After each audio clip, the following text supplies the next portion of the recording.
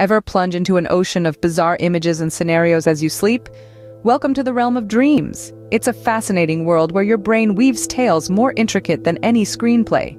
Dreams are your mind's playground, a space where emotions, thoughts, and experiences dance together. They can be a source of inspiration, a haven for unresolved emotions, or simply random neural firings. Why do we dream? Sigmund Freud believed dreams were a window into our unconscious desires. Carl Jung, on the other hand, thought dreams were a tool for psychological growth and self-understanding. Some dreams are universal, like being chased or falling.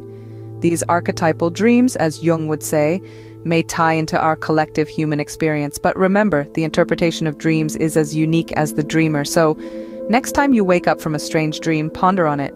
It might just be your brain's way of telling you something. Dreams a mystic journey within us. Until the next time, keep dreaming and keep exploring your inner universe.